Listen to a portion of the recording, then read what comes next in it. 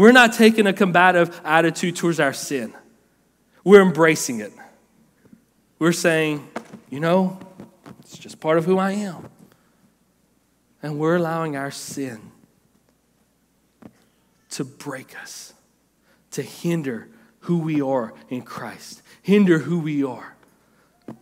There are people in here. Gossip. Gossip, gossip, gossip. You don't know if things are true or not. You're just ready to spread it. Guys, can I give you a hint? Facebook is not your own little world. I know that's going to confuse some people. But Facebook is not this private thing. But we all know that, don't we? Why do we do it? Because we want sympathy from others. Instead of allowing the Lord to be our God, we want people to rally around and give us that tat on the back.